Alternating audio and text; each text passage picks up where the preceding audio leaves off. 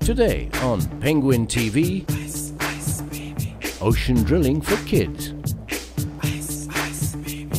We're back! We're with Captain Terry. Hello, hello. Hi, Captain. How did you become a captain, Captain Terry?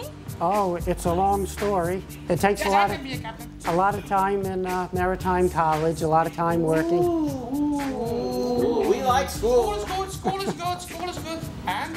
Well, you have to become a third mate first, work your way up there, and then go for more licenses, more training, and hopefully, eventually, the opportunity opens up that you can be a captain.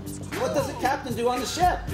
Well, he's in charge of everything, and the mates all work for the captain, and his main concern is SOLAS, that's safety of life at sea. Yeah. We like being safe. We like safe. We're about 280 miles from your home right now, so... We like home. It's cold and we like ice. Yeah.